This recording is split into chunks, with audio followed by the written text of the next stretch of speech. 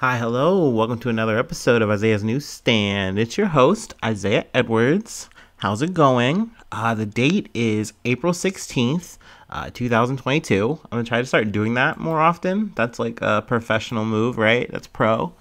But how was my week? It was pretty good. We hung in there. Took some time off. Took some me time. So that's been neat. Not for any religious reasons or anything. Just wanted to vibe. And I had some like potential work stuff I wanted to look at, like job opportunities, quote unquote, I guess. I don't know. Food corner, sadly not much, nothing major.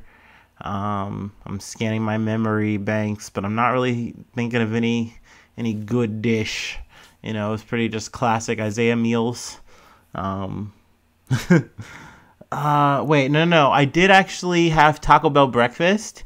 They had a steak burrito mealy thing. I really didn't get the meal. No, I did. I got a steak burrito meal, and I think it had like tots in it, which is kind of hot. I love that.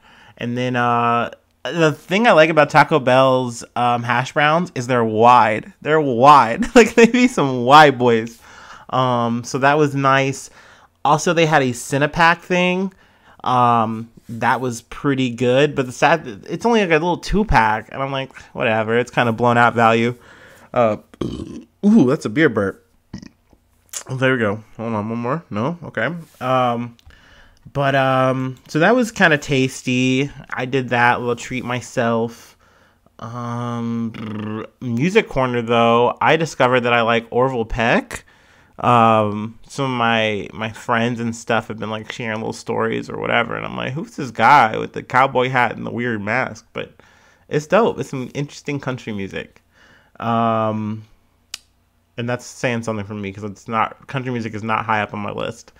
But anyway, we can get into some news. We can talk about it. Let's see. We are going back to Texas for a couple of beats. Got this from the AP News. Texas halts truck inspections that cause border gridlock. So this is kind of a story that I thought was a little bit backbeat. I didn't think it was really major, but then I kind of found out a little bit of the aftermath come Friday. And just kind of just like more, this is something that really is going to be one of those things that's going to, unfortunately, add to inflation, add to supply chain issues. Essentially, Greg Abbott wanted to kind of pull another stunt. He's got his, re-election shit in November, so he's hot to trot. Well, maybe I shouldn't say hot to trot. He's bound to the wheelchair. God bless him. But he's revved up and ready to go over any issue he can get. And border control, border patrol, whatever, drug enforcement at the border, he's down. He's trying to fight it. So essentially he ratcheted up things and then also put the onus on Mexico to really like help him or deal with the issue more or less. And then if they weren't going to help and if anything else, then it would be Biden's issue. I don't fucking know. So he's been really perping, and essentially these increased inspections have like caused up to like 30 more hours of wait time for trucks. And it's like, that's not good. Just on the fact that you're trying to get your shit from point A to point fucking B in a quick manner, because we all want our fucking treats. We can't because of this kind of stuff. Also, it's brought up too. One of my friends mentioned on social media, it's like, yo, this is a bunch of produce. This is a bunch of things that people need, like that have been sitting on a truck way too long and now they've rotted. Like, this is such a fucking waste. It's such a fucking backload now for what? So that Greg Abbott could say he did something. Like, even, law enforcement at the local level who are like, enforcing these inspections or whatever, they're like, yeah, this really didn't do anything. It really didn't accomplish anything. Like, any of the cartels that you're trying to worry about or trying to stop, like, they knew about this, so they just avoided it. So it was really a huge L on Texas. And Abbott's like, I don't care. I'd do it again. Like, I wouldn't hesitate, brother. I wish that's how Abbott sounded. He doesn't sound like that. He sounds like a businessman, I guess. I don't know. I'm not hesitant to do so whatsoever. That's an Abbott quote from this article. He would just do the shit again. He has no sign of regret. Yeah. Vibes. But yeah, I just wanted to cover that. A little bit of an update too that dropped with the Texas district in terms of like, what are they doing in terms of enforcing some of this stuff? Got this from CNN. Texas district attorney says he will drop murder charge against woman in connection with self-induced abortion.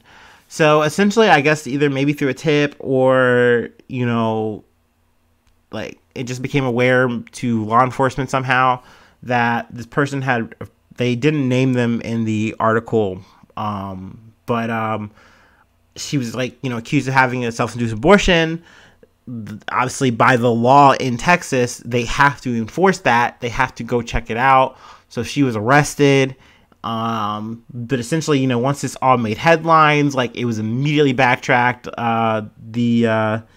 Let's see, Starr County, where this is at, I guess. So Starr County District Attorney Gotcha Allen Ramirez concluded that the woman cannot and should not be prosecuted for the allegation against her. So I mean, essentially, he just realized like this is no shot. This doesn't have any grounds. This isn't worth.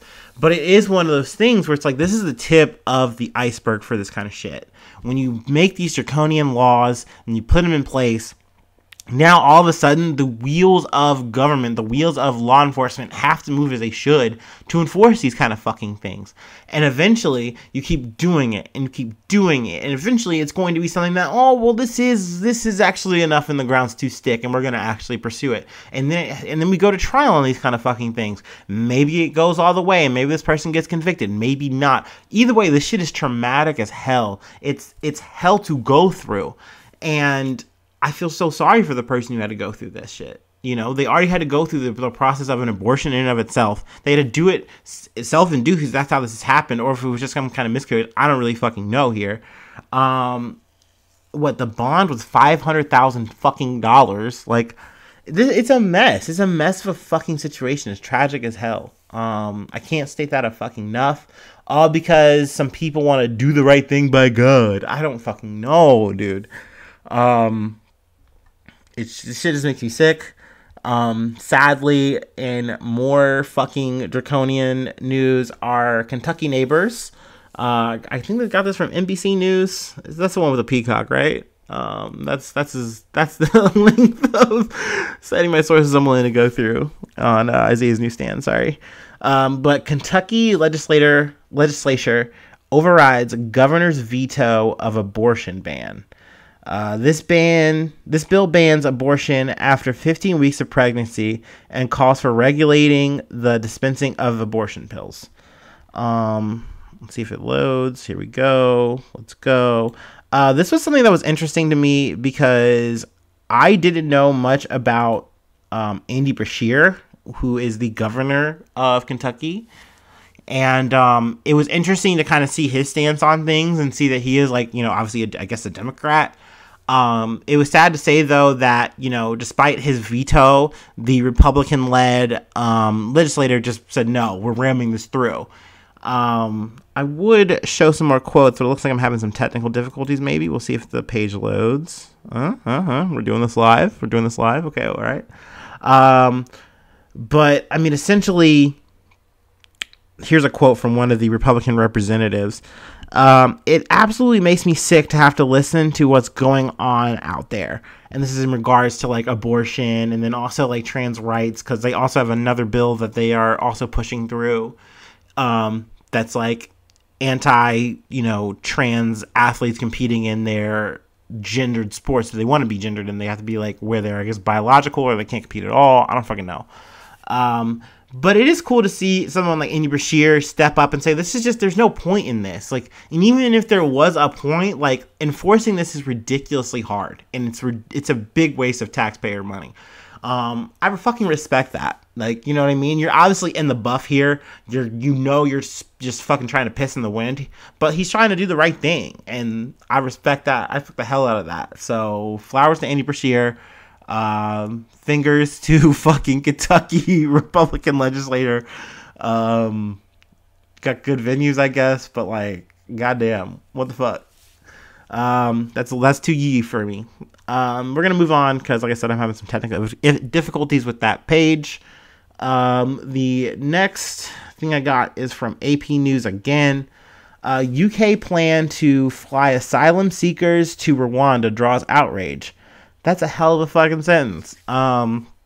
It's a hell of a fucking situation too. Essentially, Boris Johnson came up and he's like, I got a plan. I got a plan for these, these people who are trying to come and illegally, cross the channel to get to the UK. And we've kind of covered a little bit of this story too, because people have died trying to make this traverse, either from France or what have you, to try to get to the UK. Either they're trying to settle there or go somewhere else. But I think a lot of people are trying to settle there. But essentially, this Tory brained ass logic, and a Tory is pretty much like a Republican equivalent, if you don't know, in the UK. But essentially, the play is, we're just gonna put him on a plane and send him to Rwanda. That's the play. That's the okay move to do here. And pretty much, even on its face, everyone's like, no, dude, this won't work. That just won't work. There's a logistical nightmare that you're going through here in terms of making that happen. It's a hell of a waste of fucking money to do that per person. Also, Rwanda does not have the space. Also, Rwanda is not a habitable place for this kind of shit. On the other end, Rwanda has kind of okayed this. It still has to go through parliament channels and stuff like that. But they're already at a capacity. And then even though they're saying, we're down, there are human rights people on the ground saying no, this is not the place for that. Also, what's most likely going to happen are the people who are going to get they're going to get shipped there. They're going to get flown there. They're going to go, okay, this place fucking sucks. This doesn't work for us. This isn't where we wanted to be. And they're just going to move again. And it's crazy that this shit is happening. And I don't like being this guy, but it is something that's an elephant in a huge fucking room where it's look, Ukraine shit, it's happening. That's live shit. I talk about this shit every fucking weekend. But at the same fucking time, you're oh yeah, you guys can come through. We know you guys are having a huge European problem. So this is a European business problem. You guys can come in, no worries. We understand. We'll get you sorted out. But let's just face it, if you're brown, you can't. You got to go to Rwanda. We got to put you on a plane and send you to Rwanda. That's ridiculous. It's ridiculous to think that's just gonna fly on a social scale. And Boris Johnson's nah, this ain't bad. This is okay. This is all right. I wish I had a good Boris impression. I need to work on that. God damn. But no, that's a dumb move. And I hope that this does not get any traction or get rammed through. We shall see. I will try to keep you posted on it. But wild shit, man. Now, the next couple beats I have are a little bit of old news, but it's still pumping in the international thing, and I wanted to talk about it. Essentially, it's some stuff going on in Pakistan. Kind of revolves around the prime minister. Actually, there's a kind of about it. But let's see. This is from Al Jazeera. Also, referencing a little bit too from BBC News, a little bit I've kind of captured there. Then a little bit of a melange. And it's a couple articles from Al Jazeera. But PM Khan gone. Pakistan's political crisis is explained in 400 words. And then the other article is, this is an opinion article, but it's just a little bit of insight into the new prime minister that got elected. But the troubled path ahead for Pakistan's new prime minister. So essentially, kind of what I've gathered, and this is kind of sticky because this is me immersing myself into a political arena that I know nothing about, and I just learned about it a week or so ago. So, but the prime minister was essentially, a beloved person. He came in a lot of populist kind of ideals and things like that, but nothing really got done. There's been a lot of just unrest in terms of money and just a lot of shit's going on. So essentially there was a big move in the political parties in the Pakistani parliament to oust the prime minister. And essentially between the prime minister and I believe his brother, who was also in power, they were like able to be like, no, we're gonna like adjourn this whole thing, and we're going to like suspend parliament or whatever. And essentially that was like a huge thing. That's like, no, you can't do that. So like the Supreme Court ruled like, no, that's not constitutional. You have to go and actually do the vote. And he lost the vote, so he was ousted. So essentially, and like I said, if anyone who knows this shit, can come and be like, hey, Isaiah, I can help you understand this. Please do, because this is a lot to me. Like, this is one of those things where I just was like, I'm going to try to dip my toe in it, kind of figure it out. But he lost the vote. Let's see, it required 172 votes in a 342 seat parliament to pass. It was supported by 174 parliamentarians. Let's see. The passing of the motion came after the country's Supreme Court ruled Khan, who came to power in 2018, acted unconstitutionally and previously blocking the process and dissolving parliament. So let's see. In a landmark verdict late on Thursday, this is when the weekend happened, the court restored the House that was dissolved by President Arif Alvi on Khan's recommendation. So the president was like, hey, that's my dude, don't do this. Like, and it's like, no, this has to happen. And then Khan was like, oh, well, this is like a big Western conspiracy because I'm refusing to like work with them, and they're like in collusion. And then on the streets, also, a lot of people were like, yeah, like we agree, this is messed up. Like, that's our guy. But there will be another election. Like, this guy was like voted in by parliament. The, let's see, what is his name? Shehbaz Sharif.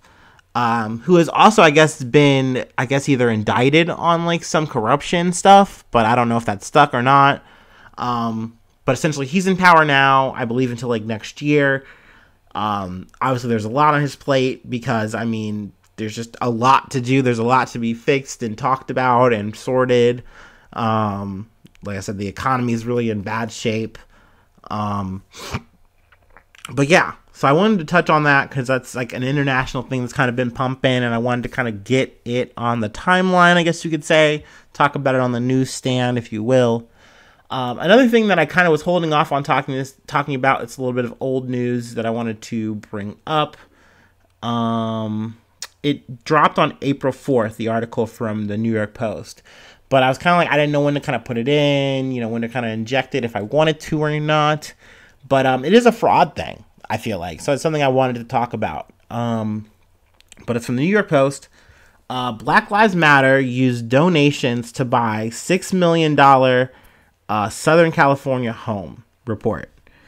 So essentially, Black Lives Matter is like the headline for this, but the three people who bought the home more or less for themselves were Patrice Cullors, Alicia Garza, and Melina Abdullah.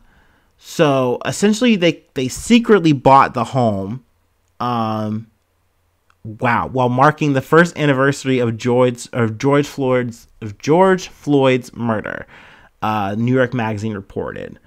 So essentially, this is something that it raises a lot of eyebrows, and a lot of people want to point fingers and go, oh, see, this is why you shouldn't donate to like Black Lives Matter. This is why this is a front, or da-da-da-da, and this is all a bunch of grifters. And it is sad to say that grifters are going to exist in any kind of movement. It's why religion is always going to have a bad taste in a lot of people's mouths, because yes, it's an amazing thing. It's a beautiful thing. It does great things. But in it, throughout it, are people who are using it for their own means. And I definitely feel like this is one of those situations. It pretty much looks like they like bought like a super home, while some of these people were claiming that they were like in survival mode. Also, some of these people were already buying up homes and like already had their own little LLC, and they were like able to move the property so that like, it didn't look as suspicious.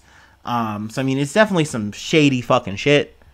There's no denying that.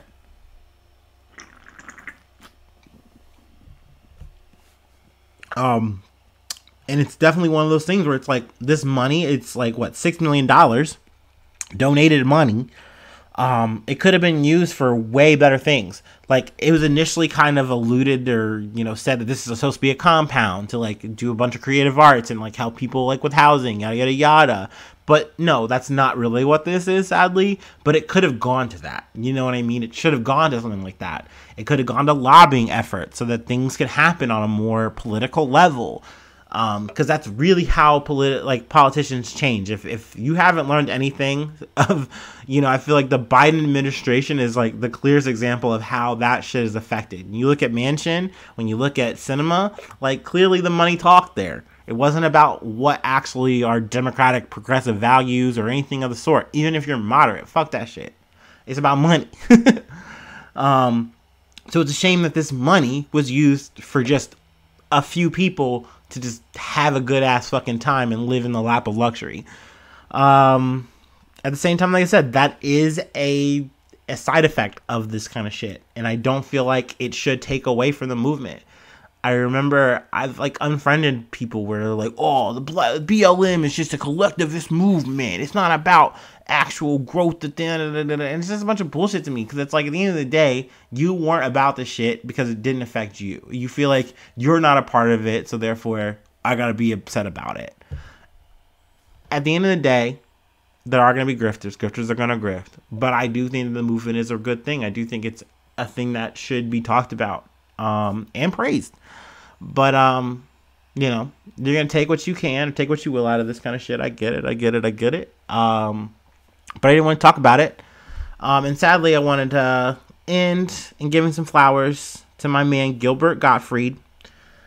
He died at the age of 67. Got this from TMZ. We're gonna turn one for our guy here real quick. For me, the movie, the iconic thing from Gilbert Gottfried was definitely the voice, obviously, but his voice in Aladdin.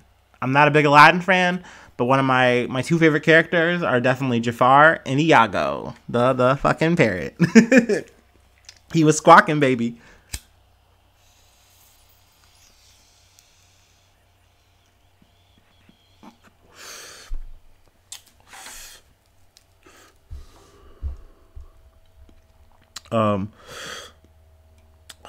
So it looks like his rep Glenn Schwartz says he died from a heart abnormality called ventricular tachycardia,